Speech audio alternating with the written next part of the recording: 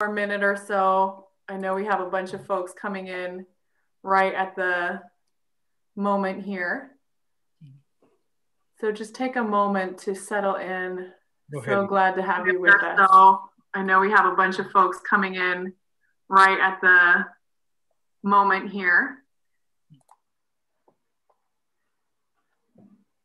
Muting my friend Francisco, who's hearing me on the live stream echo with a little bit of a delay. Yes, this is going to be recorded. It'll be available on our YouTube channel, Pendle Hill USA, later this week if you want to return to it and share it with anyone in your community or meeting. That will be available later.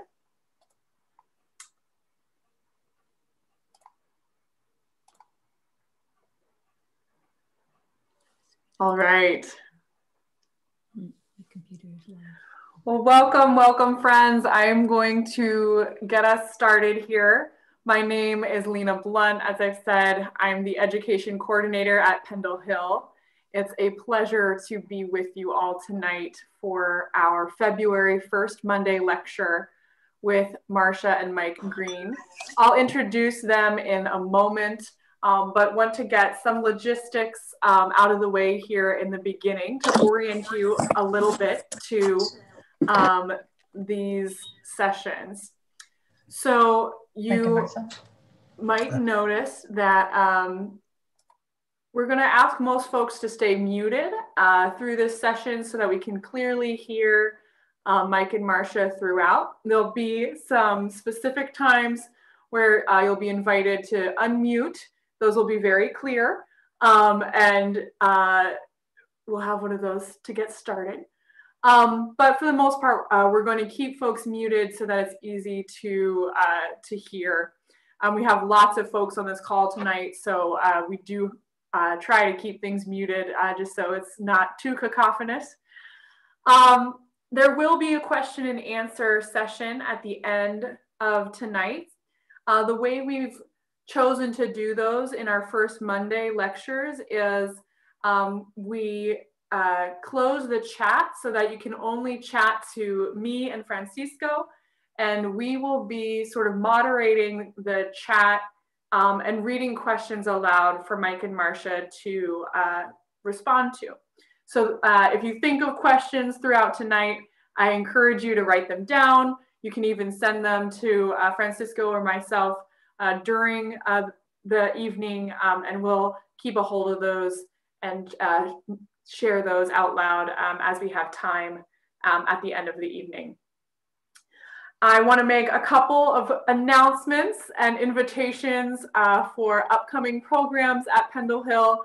Of course, the first Monday lecture is a monthly series. It's on the first Monday of every month. Our next first Monday lecture will be March 1st from 7:30 p.m. to 9 p.m. And will be with Jesse White.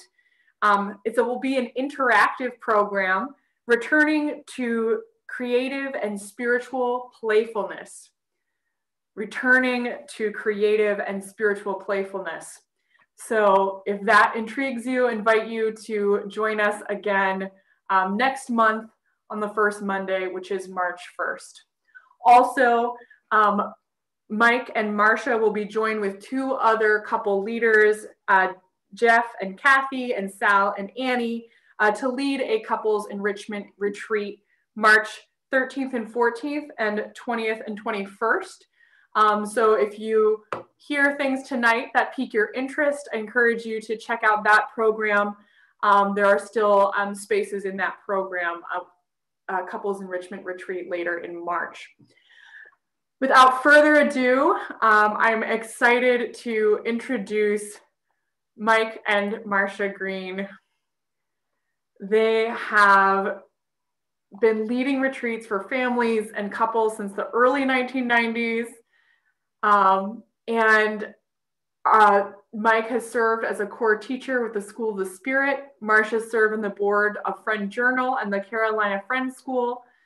And while residents in Auckland, New Zealand, they traveled extensively in the ministry, married for 38 years. They're a member of Durham Friends Meeting.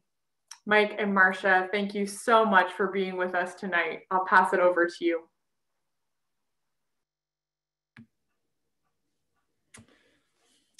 Thank you, Lena. Thank you, Lena. And let's settle in together. And as we do so, I'm going to invite Lena to unmute us so that we can soften this space together. And we'll just lead us all in just 3 short breaths, each one just a little longer. And hopefully that will join us as best we can in this particular medium over Zoom. So Lena, when you're ready.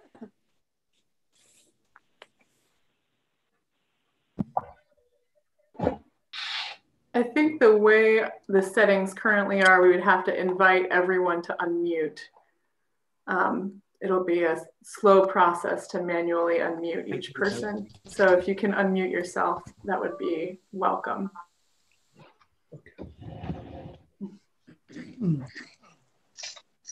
So let's just close our eyes as we do all that unmuting.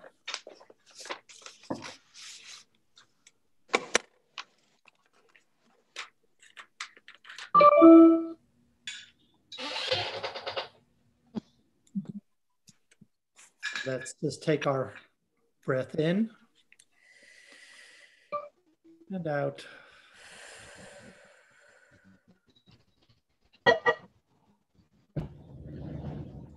Again.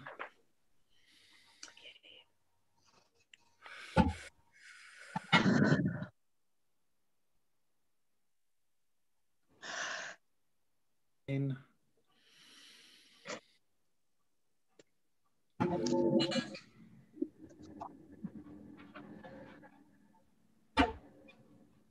Let's continue in waiting silence just for a few moments here.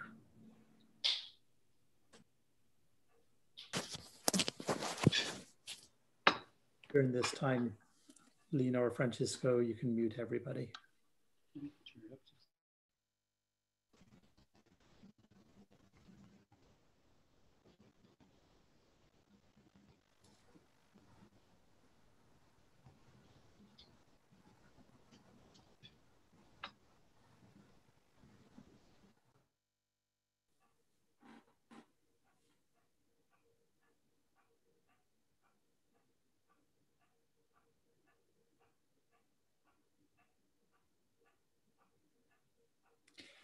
So breath is one of those words that once it's lifted up to you, you start recognizing it everywhere. And one of the passages that came to us as we were thinking of our breath was how it's essential to life. And that took us to the Gospel of John. I have come that you might have life, and that you might have it abundantly. I have come that you might have life, and that you might have it abundantly.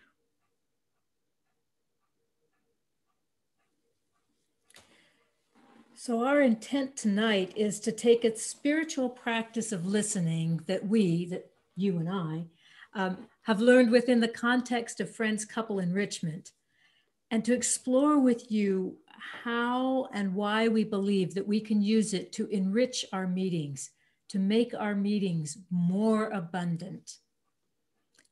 We often refer to the discipline of listening we use as couple dialogue, but we're convinced that it's useful far beyond our relationship. Mm-hmm. We've experienced that listening with discipline. It's a way to decenter ourselves and to center or value the relationship with another person, with a group of people, with spirit.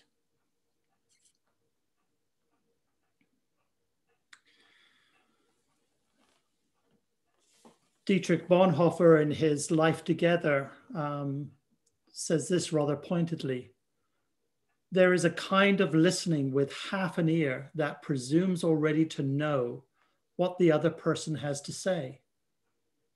It is an impatient, inattentive listening that despises the brother and is only waiting for a chance to speak and thus get rid of the other person. This is no fulfillment of our obligation, and it is certain that here too, our attitude toward our brother only reflects our relationship to God.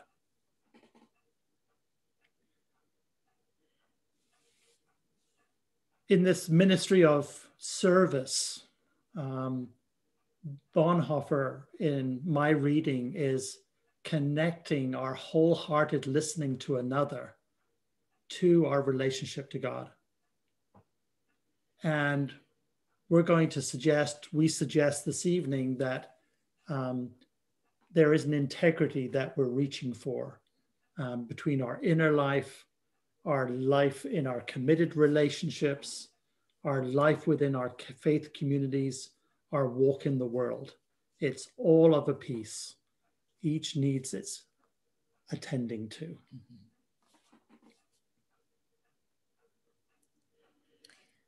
So we would like to wonder with you tonight. We would like to wonder, how do we create communities where everyone can breathe and be gathered? How can we take Douglas Steere's words about listening one another into wholeness and translate that from between you and me mm-hmm. to between us and the meeting or the church or any other group? So how do we realize more abundant life in our meeting and church communities? Mm-hmm.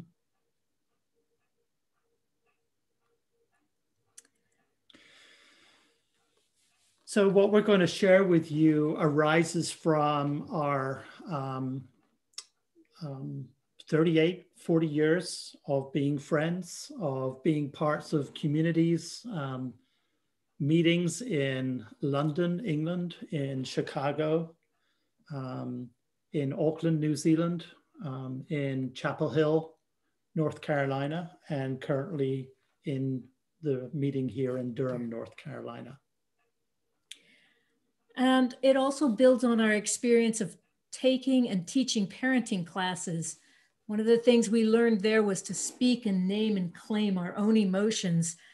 And we practiced the art of speaking so our children could listen to us, mostly by using that classic "I feel when because" statement, which helps explain the impact of things that are happening on me.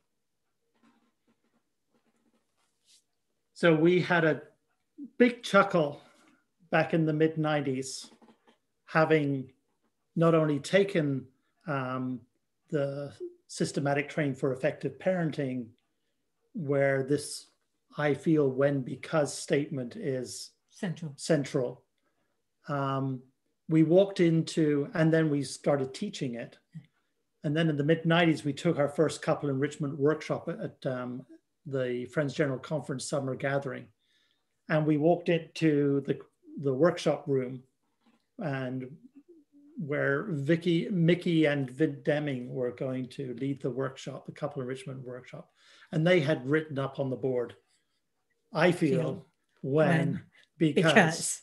And we thought, okay, I think we know this. Except one of the things that they brought us into contact with was the use of this as a tool for listening. Yeah. Not just speaking, but listening. And so that's what we're focusing on tonight, how we take this listening to more than our children, more than our partners, how we can listen corporately. But we acknowledge that this is building on the work that David and Vera Mace Quakers started in 1969 with a Rufus Jones lecture entitled "Marriage as Vocation." And that's actually what began what is now called Friends Couple Enrichment. And it's rather wonderful that the first training of leaders for Friends Couple Enrichment was held at Pendle Hill 52 years ago. So we are grateful that we are again part of a joint effort between FCE and Pendle Hill. Right. Yeah, that's part of the story. So we're also acknowledging that this evening, we expect our message won't be perfect. We trust that you all will listen beyond the limitations of the words that we share with you. We're also acknowledging that as friends, we do have places where we actually exercise disciplined listening in the way that we're going to describe it this evening.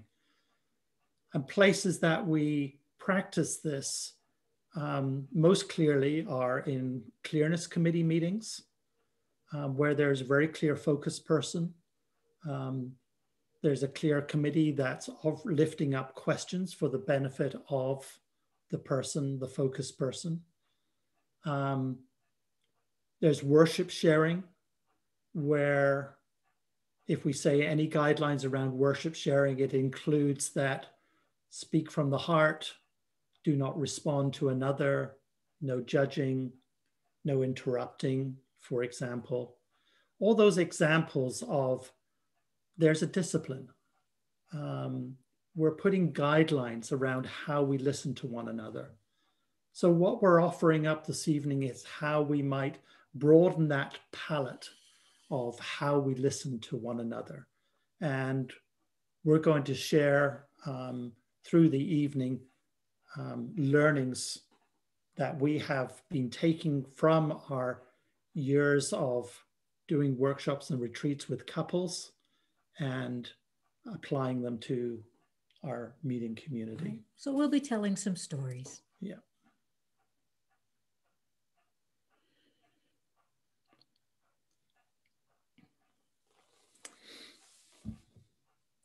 So when we say disciplined listening, what do we mean? Well, let's give one example of what that discipline is. And we've already begun to introduce it. And that is there are specific roles when we listen intentionally to one another. So as in the Clearness Committee, there is the focus person, or what we might call this evening the speaker. Right. Those on the committee are listeners. Listening the focus person, the speaker into wholeness. And then, which is also central to couple enrichment, is the witness, the witnessing couples. Right. So we have these three roles. And one of the important disciplines that we practice in couple dialogue or disciplined listening is staying in one of those roles for a long time, not jumping around, not being confused as to what role we're in. And for the listener in particular, staying in the role and staying in using the skill of reflective listening, reflecting back what they hear, not responding to it, but reflecting it until the speaker says, yeah, you've heard me.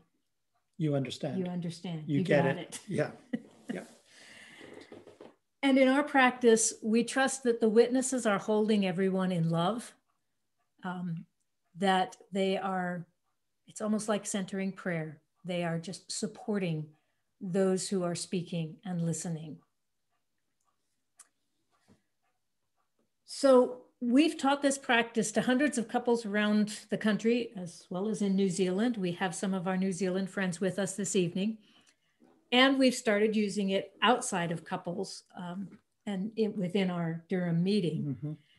And so rather than just trying to talk about this discipline, we want to share with you a video clip that kind of shows it. This video clip was recorded in a small group from meeting, of which Mike and I are a part. But this small group is had agreed to experiment with this form of disciplined listening. Now, it's a video clip. You'll only see two people. That's a factor that we recorded it on Zoom. But it was recorded in a group. And this group was committed to, how should we say, working together with each other to kind of process what we've been learning in meeting about being an anti-racist faith community. Right. Right. The first person you'll see is Anna, and she is actually speaking in response to a meditation that we had just done about how we were feeling about our relationship to the meeting. And then as you watch, you will see that Courtney becomes her listener.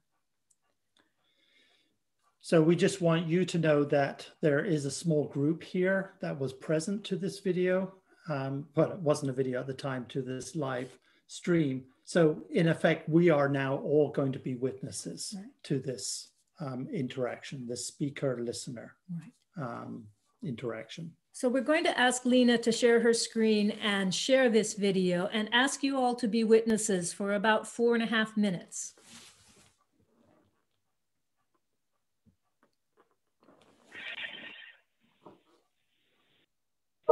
I wonder if there's like some permission that I'm trying to find for myself and some spaciousness around the mystery that exists there in that question. But I think mostly what I've been holding is like a feeling of wanting to get to answers and clarity and a feeling of responsibility around that process that I think has shut down maybe some of the spaciousness that can exist in just like sitting in the mystery and like being in that unknown. So I think what I'm hearing you describe is a tension between wanting answers and wanting clarity, but also realizing that we have to sort of sit in the mystery of the unknown. Did I get that right? Yeah. Okay. Yeah. Yeah, I think I know intellectually, like I've learned to know that mystery and discomfort that exists there is really generative, and that the rush to be in, fix it and figure it all out can sometimes cut that short. So I think I'm realizing that I think I have a need to sit back and like, to like notice the longing,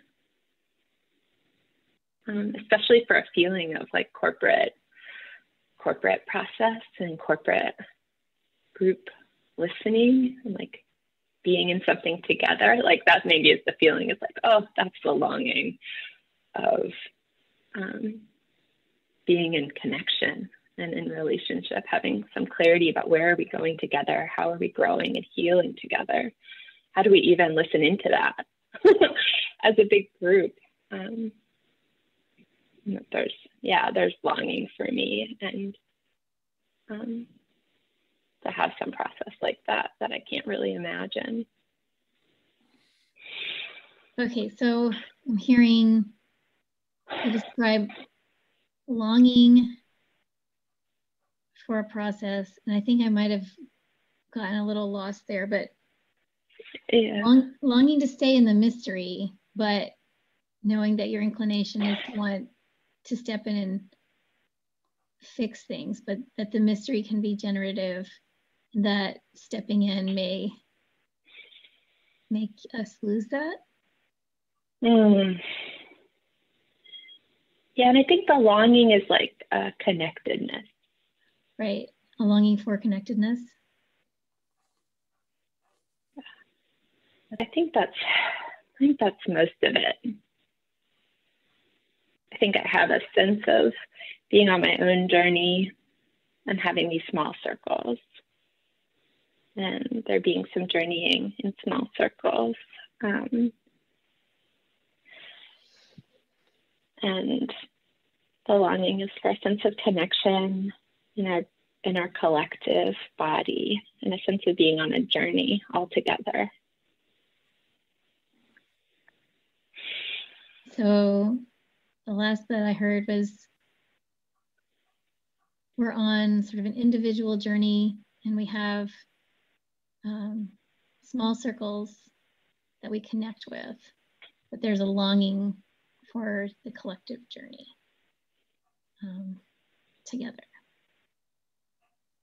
Yeah, you got it. Thanks.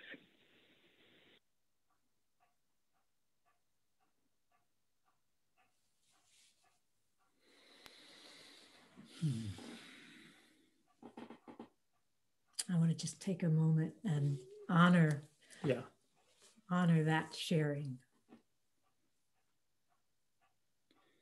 It's always such an honor, both when we witness Anna and Courtney in this example, witness couples across so many workshops and retreats, just to feel this tenderness.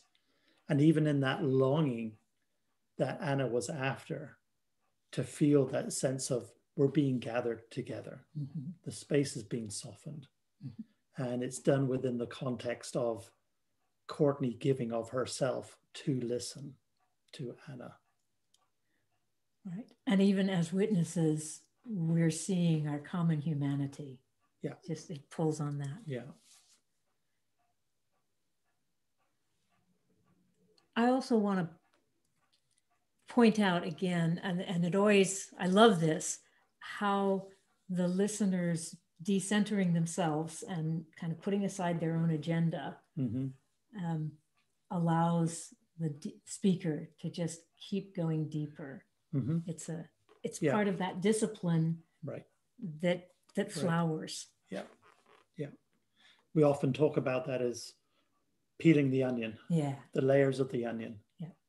And getting down to what is yearning to be said. Right. What is the soul yearning to reveal? Right. And I have to say for myself that my sense of gatheredness in the gathered meeting has most often occurred in these times when a couple is sharing and being listened to. Being listened into, and us being a witness. Right. Yeah.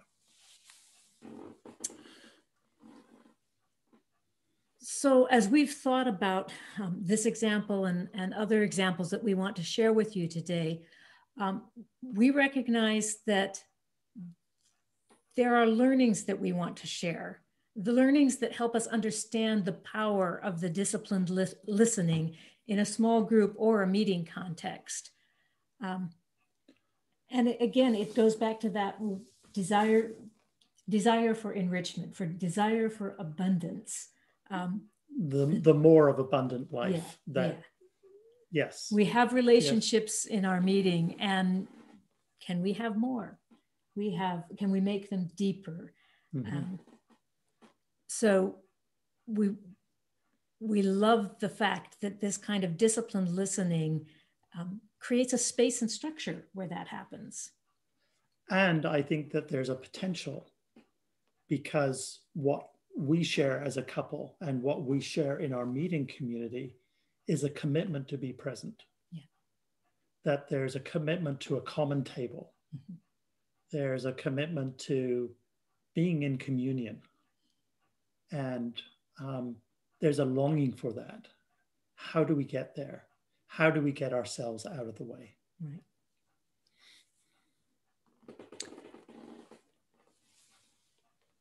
So we're going to share our screen now as we work through 6 different, what we're calling learnings, so that you can follow along as we talk about how we've translated them into some pretty recent meeting mm-hmm. Activities.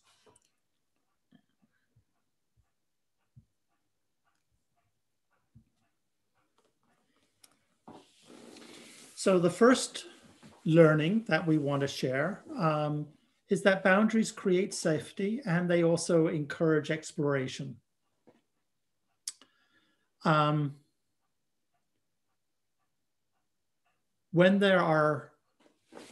we've just experienced a speaker, a listener, you've been witnesses, those are bounded roles, and they provide impart the safety, the bumpers into which we can then safely reveal. Just as we said in worship sharing, for example. Right. We know what to expect. And that's part of that safety. I know what to expect from the listener. I know what to expect from the speaker. I know what to expect from the witness. And I trust that they will abide by those boundaries. And I think the part that I really honor in this is the courage that it takes. And in a sense, you know, the opposite of the courage, the sacrifice. You know, the listener sacrifices their own opinions and words. They put it on a shelf for the time that they are listening. Mm-hmm.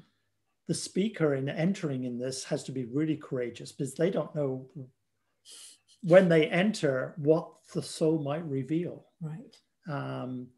In fact, oftentimes we don't know where this dialogue is going to go. Right. And then the witness is just to hold.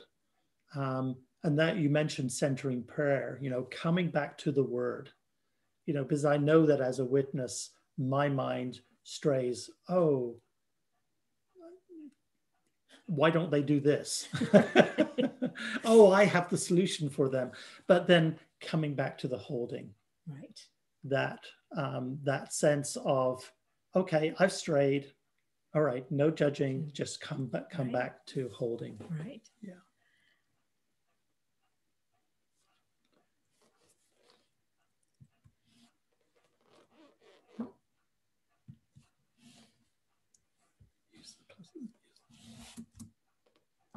Hold on while I get my screen to go down one.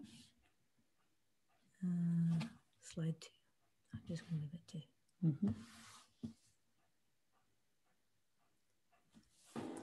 Slight technical problems here. There we go. Okay. So a second learning, embrace imperfection and incompleteness. I always tell Mike this is my favorite one because I am imperfect and I often am incomplete in what I try to say. Well, incomplete is just saying you don't know what the end is, right, or where the journey is going to take you. Yeah. So. But we saw an example of this with Courtney and Anna in that, well, for starters, one time Courtney said, I don't think I heard that. Did I get that?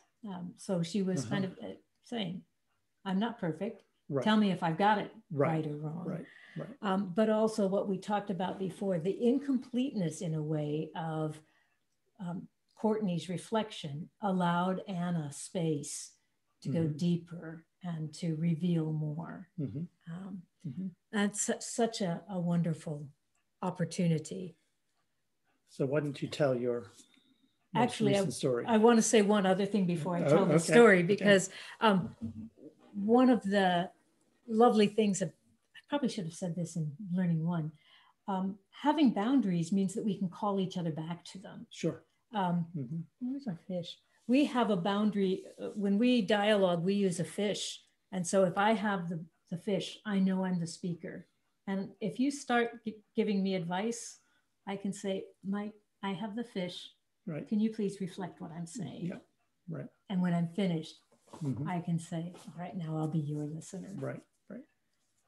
So that was harking back to number 1. But in reference to incompleteness and imperfection, I want to share a little bit of a story that happened within the last few months here at Durham Friends meeting. I was clerking a small committee that was discerning how to respond to an application for a grant from the meeting. The group had read all of the application material, so the facts were all laid out. And I might have in the past simply said, so what do we think? But I was led to do something different. I was led to try something to deepen our community. And so first I gave some boundaries. I said, I would like permission to divide our discussion into 2 segments. The first segment is, why do we want to say yes to this? The second segment was, what are our hesitations about saying yes to this? So that was some boundary setting. But then before we started answering those questions, I also asked permission as the clerk to reflect what I was hearing. I did it partly so I could write up a report for people who weren't with us, but I also wanted to give that spacious sense of listening. Mm-hmm. So an example of what happened was one person had voiced a worry that the giving of the grant might result in somebody coming back repeatedly to the meeting for more and more grants. And a second person voiced a discomfort with that. And so I reflected it back, the discomfort back. And the person began to share their sense that the sphere of dependence had been used a lot to argue against giving help to people who needed it. And so I reflected that back, and they said, yeah, I really want to be big-hearted. And the lovely thing was that that then caused another person to say, oh, I had some other thoughts, but now, yeah, I want to be big-hearted too. So it allowed not just the speaker, but others who were listening to change a viewpoint. Right. So you are helping them listen more deeply into the deeper and deeper layers of their knowing, right, and their deepest wish. And not accepting that the first thing they said was the complete right. answer. Right, right.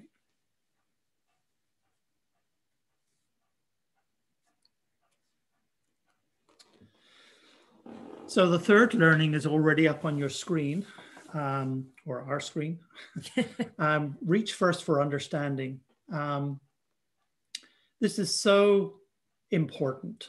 And if Marsha likes the second one, Embracing Imperfection, I like this one. Because even before we get to problem solving, to trying to figure out how we're going to move forward, part of what this slowing down of this process allows, part of what the peeling of the onion allows, is getting to a deeper understanding of who we are, each at this common table in this relationship. And so I have sort of a parallel story to Marsha's, and this too was from a committee I was clerking this past summer. We were actually charged with coming back with, if we could, with recommendations for actually setting up this fund for people in financial need. And what I was moved to do before we actually began meeting was to ask myself, and the question really arose out of doing this racial equity training. So here I am clerking yet another committee. How am I called to do this differently? How am I called to be transparent? How am I called to lay out a process by which we can listen together? And so I actually asked permission of the committee to experiment. And we experimented with a process that looked something like this. And we're going to put this up on the screen.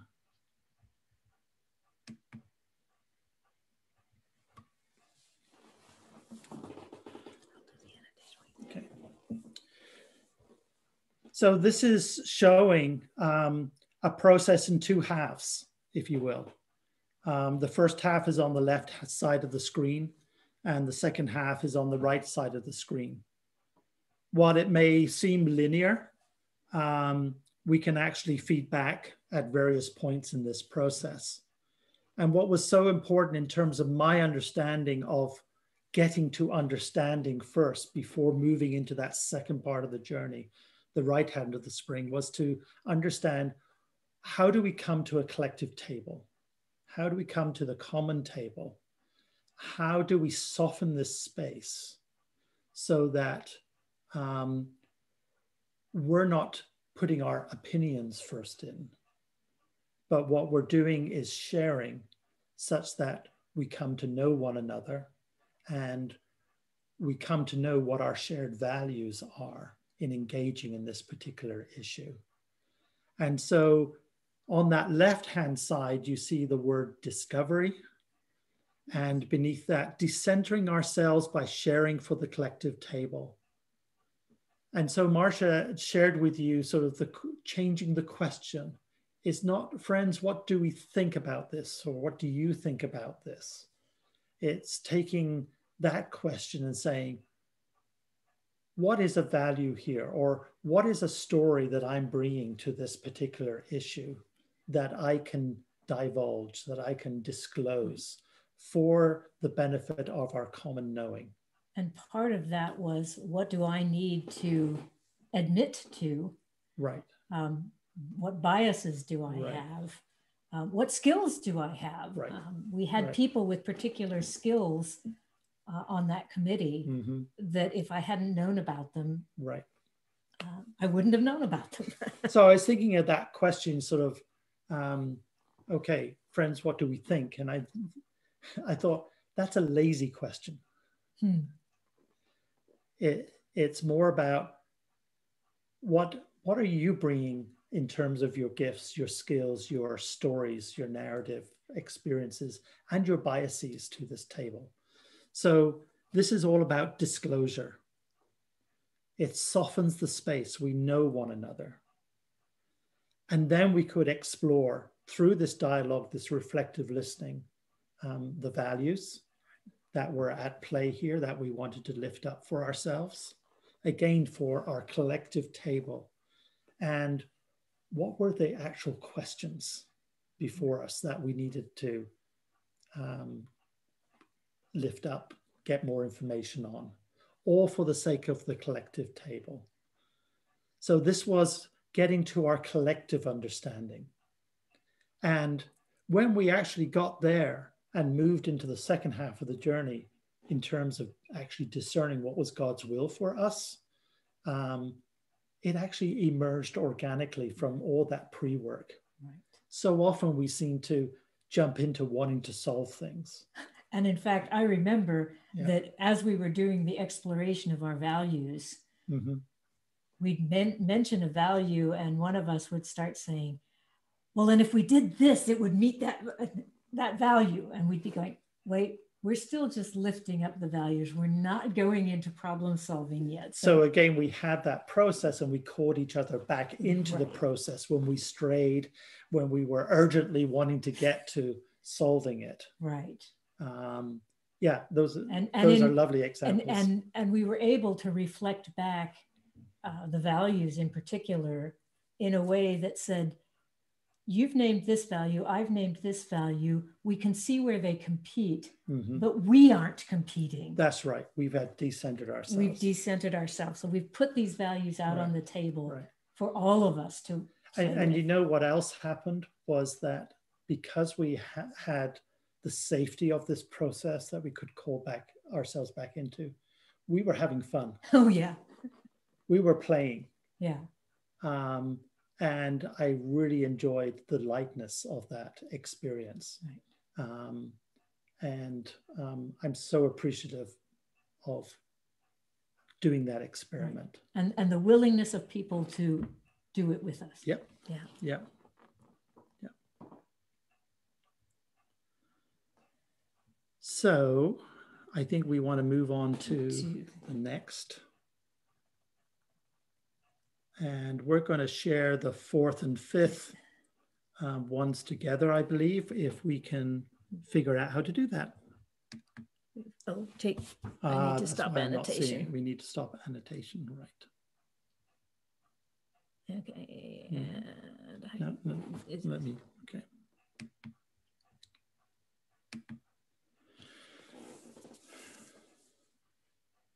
So 4 and 5 we put up together because they are interwoven with each other, but we really do believe that disciplined listening is a learned skill.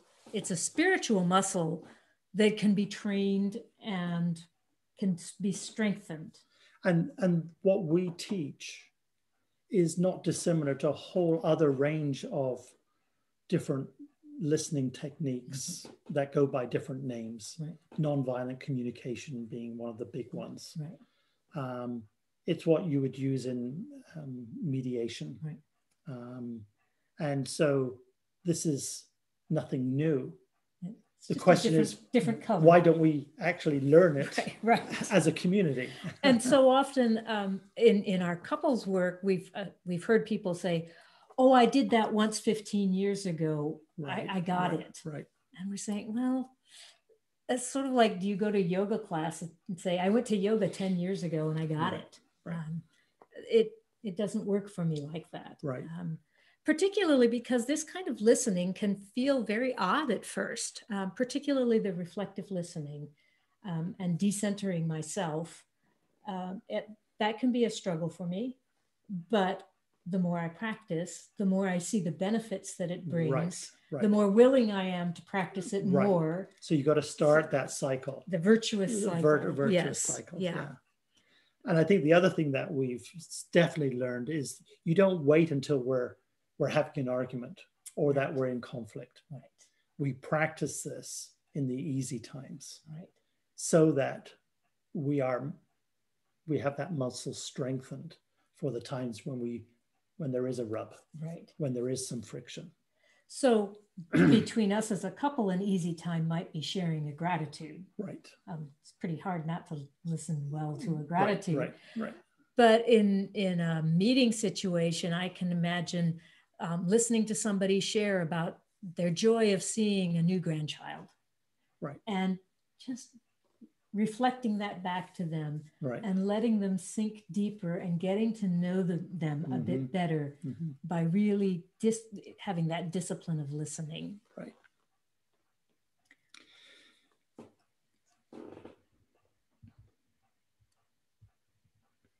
And then we're going to move on to the sixth learning that we want to share with you. And there is always more.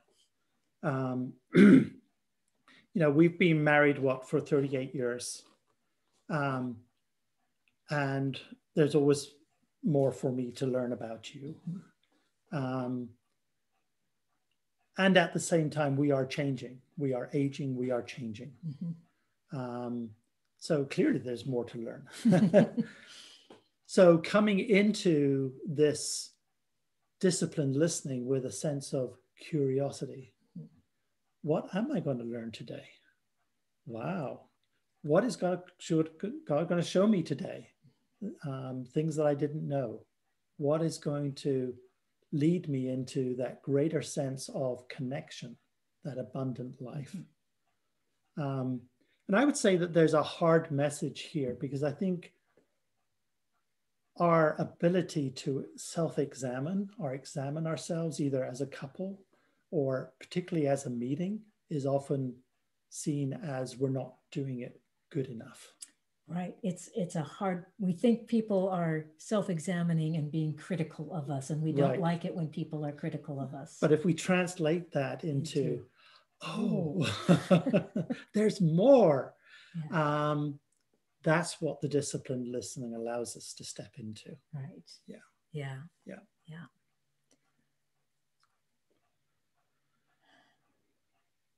So we want to translate some of these learnings into what we're just going to call imaginings. And we want to imagine with you.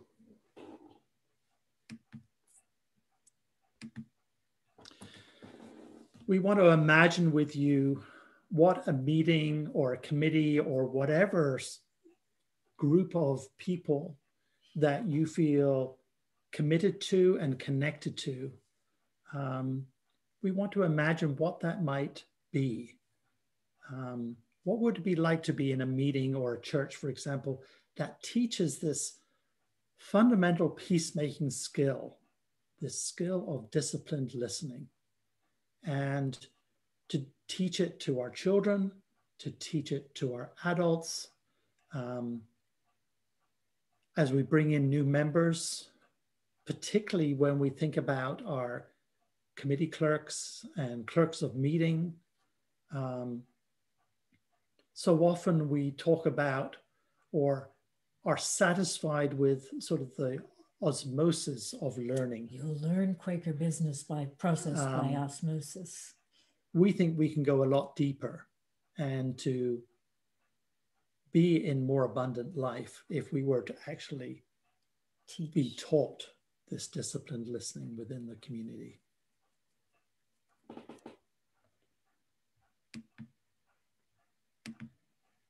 And imagine a meeting or a committee or a group that regularly practices disciplined listening. A Quaker community or other community that not only equips us to use the discipline of listening for the sake of our gatheredness, but invites us and gives us signposts to say, let's do it now. Let's try this now.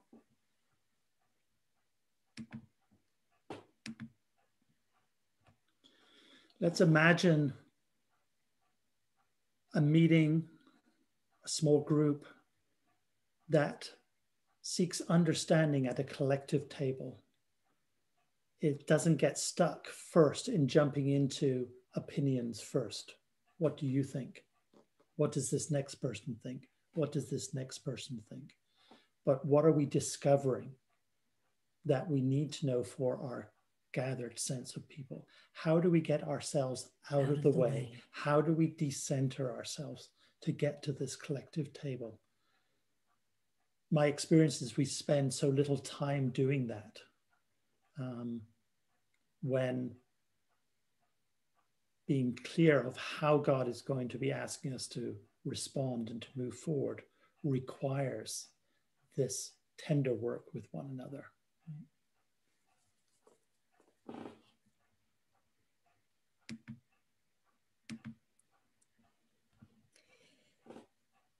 Imagine being in a meeting where the meeting kind of expects that we will reveal ourselves to each other, where we will listen to one another for more than just a moment, for the collective good of everyone. We'll be imperfect and say, can you tell me more? Did I get it? Imagine the joy that we might find when we change that pattern of ignoring or not listening to people who are oppressed and marginalized, and actually use our listening to hear, to reflect, and to amplify what they're saying. And another piece about this is, I don't think it has to be everybody. If we take as the bottom line is that we're softening the space in order to get to the collective table together, maybe we only need to listen to 3 or 4 people in depth, because we're not listening to them. We're listening beyond them into what God has given them to reveal as their souls for the benefit of all of us. Yes. We believe that God can speak through anyone. That doesn't necessarily mean that he divides the truth evenly between all of the people in the room. Well, we do have, yes, that understanding. It's just how do we carry it out? Yes, that measure. Yeah.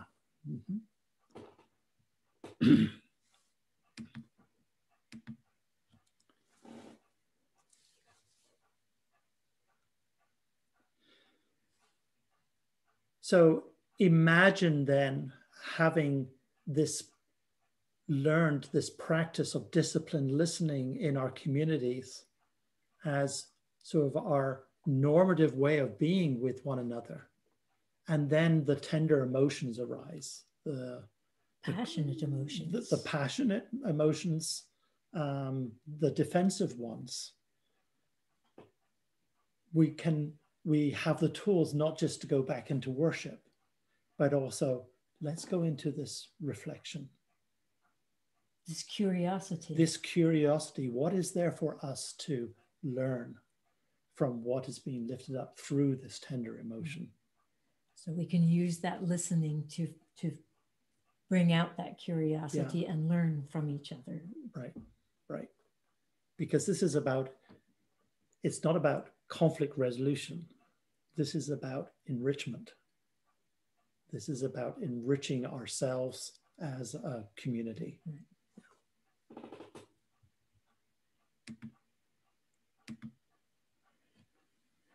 imagine being in a meeting that knows and radiates the joy of abundant life, where members singly and together take this way of listening, this curiosity, this eagerness to be at the communal table together, and takes that radiantly out into the world. Right, and we have our own examples where that has been recognized, that the piece of understanding that we have found between us is a part of what radiates, and that has been reflected back to us. I would love to know that I'm also part of a community that has known that abundance. And it's not that we don't get there at times. We have life. But we do have life abundantly. But we want life abundantly. Yes. Yes. We want the more that is our birthright. Yeah. It's the gift that we've been given. Yeah.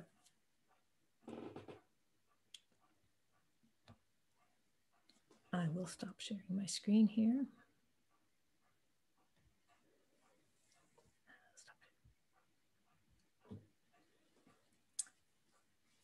So friends, thank you for receiving that this evening. We are now going to enter into, I think, a time of worship together, and an invitation for you through the chat to lift up your questions. Yeah. And so, Lena will help moderate this part of the evening. So we're going to suggest that you take 3 or 4 minutes here as we sit in silence and ask yourself what's rising in you as you listen to the imaginings of meeting life infused with this kind of disciplined listening, and perhaps share some of that and share your questions. If you can put them in the chat box, then Lena will be the MC of this part. So again, we'll ask you to take 3 or 4 minutes here just to center in, listen to yourself, and share any questions or comments through the chat box.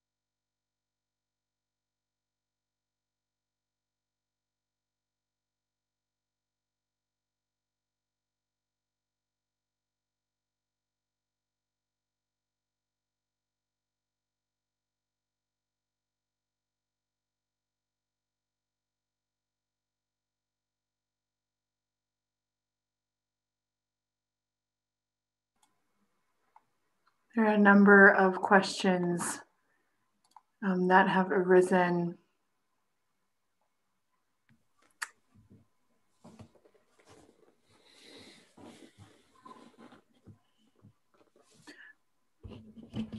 Prior to a discussion, do you stop and set the boundaries? What if the discussion goes astray of the boundaries? I think that's where we have found that getting everybody's agreement to a process like this ahead of time allows us then to gently and usually using humor or gentle love, just to say, can we come back into our process? Mm-hmm. So it's not so much a judgmental, we've done it wrong, but simply calling people back in. We often talk about rewinding. Can we just rewind a minute and go back to our process? So what you're saying is there's, as in centering prayer, just coming back into the practice, but also, as we said in both our examples, seeking permission of those present to actually step into this process and actually saying what it is, right, and what the guidelines are. And that was for transparency, right, not just leaning on Quaker process. Not assuming everybody knows what the process is. Right, right. Yeah. Yeah. Mm-hmm. There's a question about thoughts about how this teaching might need to be modified, if at all, in the Zoom era, or could be applied on Zoom. Well, in fact, both examples that we pulled from all of the examples that we pulled from were all in Zoom. They've all happened within the last 9 months. I mean, yes, it helped greatly, I think, that we knew one another in pre-pandemic times. Yes. So we had been together. So perhaps that was a help. But it didn't alter the fact that we sought permission. And in fact, in some ways, this Zoom, in having these windows that we're looking into, are sort of boundaries in themselves that reflect, oh, I actually need to be more disciplined in listening to you as speaker than perhaps I might be in a room where it's much easier just to talk over or be in conversation with. Zoom actually requires us to have one speaker or cacophony. Yeah, so. But yeah, so we've experienced it well in Zoom. And in fact, the couple enrichment workshop that we do at Pendle Hill will be a Zoom workshop. Right. Yeah. Yeah. As the one. As were the last two that we've done. Yeah. Yeah. Yeah. There are a couple questions about if you have applied this learning outside of a Quaker context. There's a specific question about if you've seen this applied in nonprofits or in the business world, or yeah, just any experience you have applying it outside of a Quaker context. The workplace? No. I will say. Well, I mean, the point that I would like to make about that is actually, yes, to the extent that it's actually in some ways more courageous to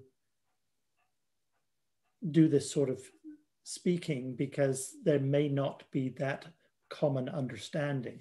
It's harder to possibly to get everybody's understanding and buy-in at the beginning of a corporate meeting, for example. But I mean, boards that you have been on have included non-friends as well as some friends. Yes. And so there's had to be an education. Right. But in a sense, it's an education for all, right. because even friends are not perfect, adept or have learned necessarily. Yeah. And I do recall a time I had when I was clerking the school board, where we set up the expectation of doing some worship sharing, but then I asked for each person who wants to speak in the worship sharing, can they try and reflect what they've heard before, so that we got some of this reflective listening.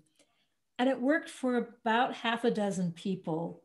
And then it kind of broke down. And at that time, I was not courageous enough in that moment to call us back to the process. And I regret that. I think if that happened again now, I would have stopped and said, friends, let's remind ourselves of what the process is. Yeah. Yeah. So I'm just enjoying the image that I have of our daughter using this in her jury duty. No, in her chairing the Arts Commission in Alexandria. And hearing the frustrations behind the scenes, yes. Yeah. There's a couple of questions related to this idea of the messy processes where there's not buy-in from everyone, and what perhaps what limitations or what strengths you found in still personally committing to this type of practice when you're in a mixed space and not everyone is doing the practice. For me, the discipline and the joy when I can do it really is in that saying, I am not the most important person in this room, and so I can be of service by being the listener, even if there hasn't been this description of a process. So I don't have to ask necessarily permission to say to somebody, can I reflect what you're saying? I can simply do it. And then continue to reflect back and say, am I understanding this correctly? Right. Am I understanding what you're saying? And the discipline for me is to stay in that listener role and not pop out and suddenly say, well, my opinion is. And I find that it does soften the atmosphere unconsciously, I guess maybe that's the word. And in that example, what you've already done is essentially in setting up yourself and owning that piece as listener, you're giving space for the speaker, and everybody else automatically becomes a witness. Yeah. And it becomes an opportunity when at the end of a time, for example, to then reflect as a group, how was the process? Right. How was the state of the room, the condition of the room at various times, right, so that people will then begin to voice the actual process that you used. Right. So there can be direct learning and there can be indirect learning.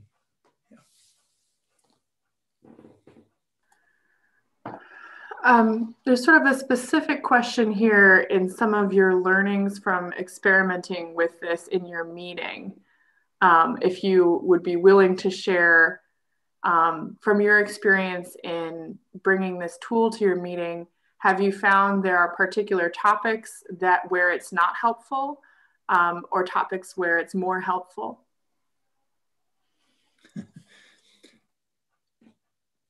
Part of my response to that, I don't think we have brought it enough times to be able to know that if there's that distinction. What I do know is that we're at a transition time as a meeting where we are intentionally sitting with the discomfort of naming our white supremacy in our meeting and what that means for us. And what we haven't quite gotten to yet is how we're going to examine ourselves out of that learning and that reflection. It seems a very opportune time to actually engage in disciplined learning, listening, in order to move through this next part of our meeting life, even as a lot of meeting life is going on anyway. Would be so. I think that's a good answer. I mean, the parallel would be that in our couples work, this applies to everything. We don't distinguish. And we were present, not very recently. This is actually an in-person meeting we were at, where we did have somebody who had some really strong emotions about an issue. And this was with the couple. It was with the couple enrichment leader group, and so we knew this process, but we were actually able to use it in a business meeting where somebody needed to be listened to, and actually requested that the clerk ask for some listeners so that the first person could speak and hear the words reflected back. And it only took about 5 or 10 minutes. But the big piece about that was the self-recognition. I am not gathered with you. I cannot gather with you because I'm holding these tender emotions and I need to release them. Right. And this is a practice where I can release them and then feel part back into the body, so that we can move forward together. And in that case, there were, as usual, a mix of emotions, but one of them was a sense of resentment. And that was needing to be released so that we could all sit together at the communal table. Yep. That's actually a great segue, because one person asked about how you see this practice as related or distinct from the practice of clerking. Do you see a clerk as a listener for the meeting, or do you see it as a distinct skill? Yes and yes. Yes and yes. I mean, it could be that the clerk may be at a point of not being sufficiently skilled, or just not feeling that they can help facilitate such a process, and may ask the members in the group who do feel that way to be the listener, or to have a couple of listeners. I mean, this is where we can see our way forward in being quite flexible. We can stay in the group, large group, and be witnesses to reflective listening happen. Or we could actually break out into smaller groups and see it happening in that. But, you know, in our vision, in our ideal, in our imagining, we would love to be able to think that actually not just clerks, but many of us, that there would be a threshold, a number of us in the group where we would actually have these skills and have practiced them and could apply them. Yeah. So yes, to the clerk is a listener, definitely. But I don't think, just as I don't think that the clerk is the only person who can ever name the sense of a meeting, that other members in the group can also test a sense of the meeting. Members in a business meeting, I would think anyone could say, can I take a moment to reflect back what I think I heard you just say? And doing that, step into this skill. And in fact, that happened at our business meeting the other night. Yeah. There was a moment when somebody did reflect back. Yeah. And it softened the space, I think, just in doing that once. And it wasn't the clerk. Right. Yeah.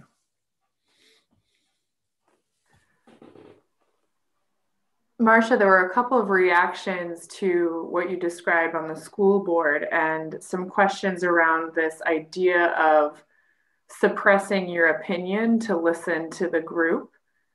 I don't know if you would agree with that depiction, but the question I'm trying to create from some of these together is, when you make a choice to be a listener, what support do you seek, or what discernment do you have around then speaking?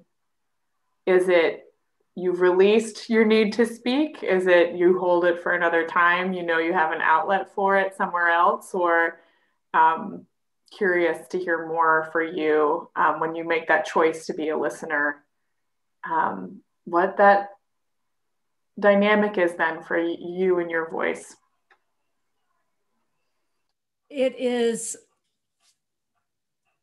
based on a hope and a trust that if I listen to others, I will eventually be given a time to speak my truth, or I will eventually be able to say to the person I'm listening to, have I heard you well enough that you are now willing to listen to me? Mm-hmm. And so deliberately naming the switching of roles.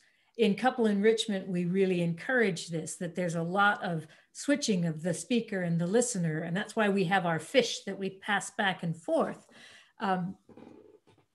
When we're doing it with people who are not as familiar with the process, we have to signpost it more. We have to say, and sometimes we can say, I'll listen to you for 15 minutes. And then I may need to step back, and would you be willing to listen to me for 15 minutes? So there are ways to do that, but it does take, for me, it takes assuming the good intentions of the person to whom I am listening, that they will not soak up the rest of my future, that I will be given time to share my piece. Do you think there's also the possibility that as their truth is unveiled, it becomes a common truth, and such that you may not actually need to speak? Right. Is that a possibility? That is definitely a possibility. Yeah. There are some questions about when the listening becomes difficult, and if or how that relates to this as a spiritual practice. Yes and yes. It does get difficult. It can get difficult. Well, it can get difficult because there may be things, and we'll just use our own examples, I think. When I might get flooded with emotion, and it becomes very hard to listen in that particular circumstance. And so we have to signpost that I can't continue this right now, but I will return. Could we come back to this in 10 minutes, or can we come back to it tomorrow? But again, the sense that we're committed to returning to the table is a very important piece of signposting, so that I don't just leave. And leave me bereft. And leave you not knowing what's going on and what the next step might be. Right. So learning the signposting is another part of the discipline that we haven't really lifted up very much this evening. But it's also an important part of the practice. And another thing that, again, we have come to use, and I have seen this used actually in the workplace, is when somebody shares something that strikes me as difficult to hear, like you're criticizing me or you're blaming me for something, to have the courage to say, this is really hard for me to hear. I need to go away and think. I'd like to have this conversation again later. Right. So that's the practice. The spiritual part of that practice is the commitment to it, to coming back again. So there's a learning here about the signposting is about signposting where we are in the process when the content can become overwhelming. Yeah. We probably have time for about 2 more questions, and I'm not going to be able to ask every single question that have been submitted. Folks are really engaging with this. Thank you. But there's a question here about witnesses and the folks who are observing the sharer and the listener. And if you have learned times when those witness roles are particularly helpful or times when they're distracting. So here are a couple learnings about the witness that I'll just say. The first is that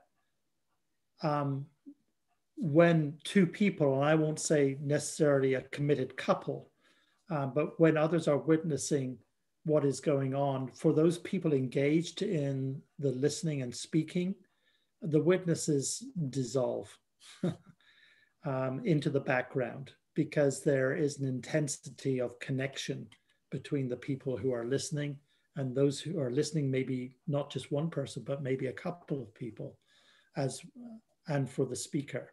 So that's one thing. The other learning, at least, which has been very important for me personally, is to understand, and we often get this when we're asked the question, so how do you do this outside of like a workshop? How do you do it at home? How do you do it at home? And there's a recognition for me that there are always witnesses. They may not be physical witnesses, but there is this communion that we're a part of people that have gone before us, of those that are coming after. People who are praying for us. Praying for us. You know, there was that moment in one of our workshops when a young couple who had young children at home, sort of the light bulb went on. Oh, we could do this with our children. And it was such a beautiful moment when we realized that this was healing across generations. And so those past generations are with us as witnesses, sort of wanting this to happen. Right. And it's such a blessed place to be in, to recognize that the witnesses are not just physical today witnesses. Right. Yeah. Thank you. I was trying to figure out how to weave these questions in earlier because there's been a couple on this tone and I just wasn't able to, but I feel a little sad ending with this particular flavor of question. But when you have a difficult person who won't hold space to listen to you or reflect back your feeling, or is resistant to looking at others' realities, how do you use this tool or discern how to engage that?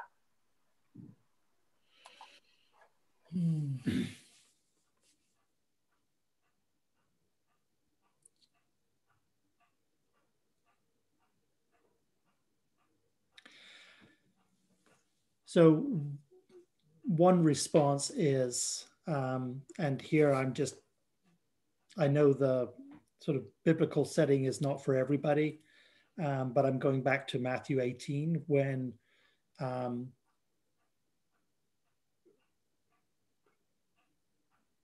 this form of listening cannot be held to and somebody can't do it, then inviting actual the elders. It's part of an expectation in terms of our being in community with one another. I accept that it doesn't answer the question, because there are always people that will be difficult in this way.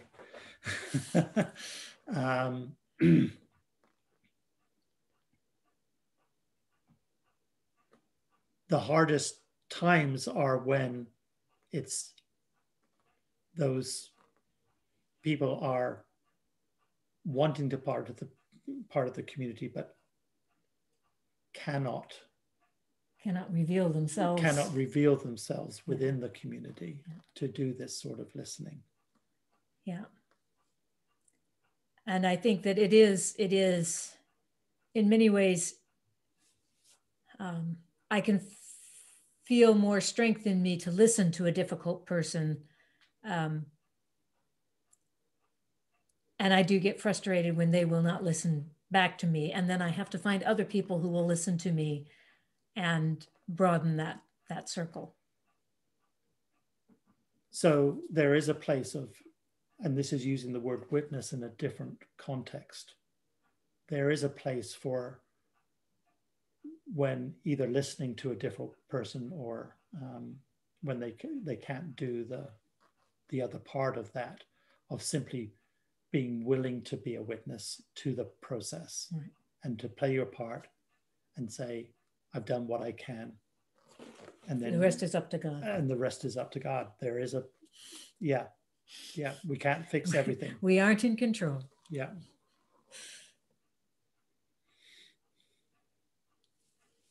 Well, thank you both so much. Do you have any closing thoughts for us as we approach the end of our time?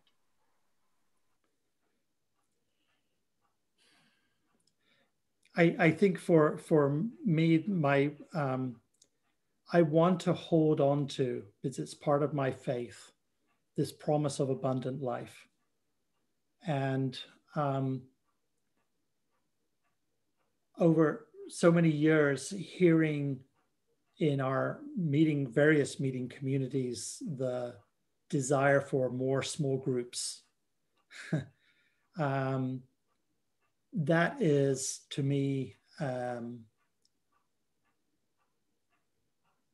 saying in different words, there's a longing to be known. When I hear the words of Anna in that little video clip of that longing, she has said it much more explicitly.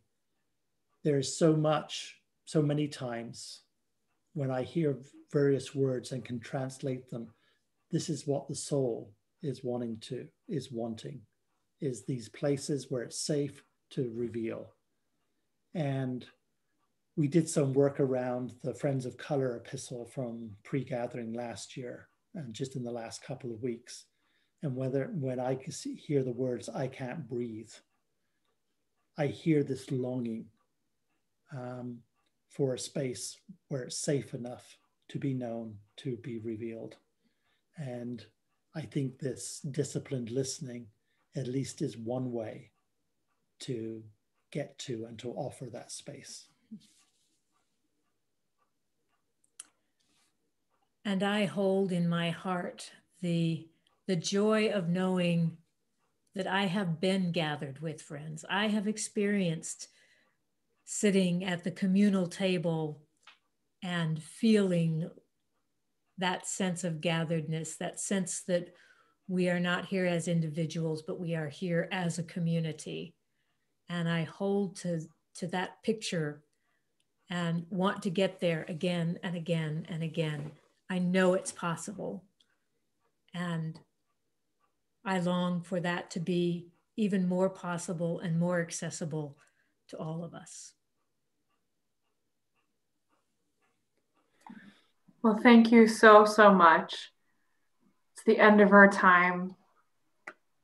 Thank you for being with us. And one final reminder for folks, if you're interested in joining the Couples Enrichment Program with Mike and Marsha, Jeff and Kathy, and Sal and Annie, that's March 13th to 14th and 20th to 21st. There's more information on the Pendle Hill website.